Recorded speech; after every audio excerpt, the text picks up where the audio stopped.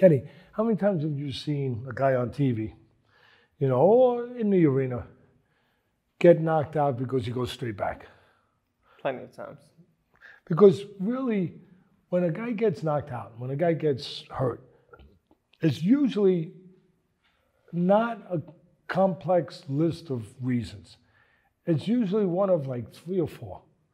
Either you didn't move after your punch, or either you reached when you came in, you didn't come in behind the jab, you know, getting in the right way. You dropped your hands, or you went straight back. That's it. That's it. That's correct, the one about going straight back. And let's use this metaphor, this way of thinking, to really put it forward in people's minds. If a train was coming at you on a railroad track, where would you go? Off the track. Mm-hmm. You wouldn't start running back on the track unless you're really fast. Really fast. You get off the track. Well, we're going to get off the track. Right. We're going to break up pressure. You're fighting a guy like Jake LaMotta, Mike Tyson. Choose your guy, whatever, whoever.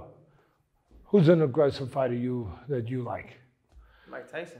How can you know? There it is. So what you do, we touched on it earlier, but now we're going to concentrate on it, where it's all about timing his step that's going to bring him close enough to edge. All this stuff means nothing, except if you get excited and you move too soon because you're not used to being in this realm, a realm where you could get hurt, a realm where you got to be calm in an uncalm place, a realm where you have to control your fear in a fearful place. That's the trick. That's the most important thing for a fighter to understand. So these steps don't mean nothing. But the one that's going to bring me closer, as soon as I started, you step to the side, the way we were taught. Okay. You go right to the side, and you punch as soon as you get there. All right? And notice things. Notice if my hand's up. If my hand's up, land low, punch the body. If my hand's down, hit him in the chin. If you can't hit him in the chin, hit him behind the ear. It's a good spot. Throws his equilibrium off. All right. So, these steps don't mean none. This one means, good. As soon as I started, if you're late, you get hit. If you're too soon, you get timed.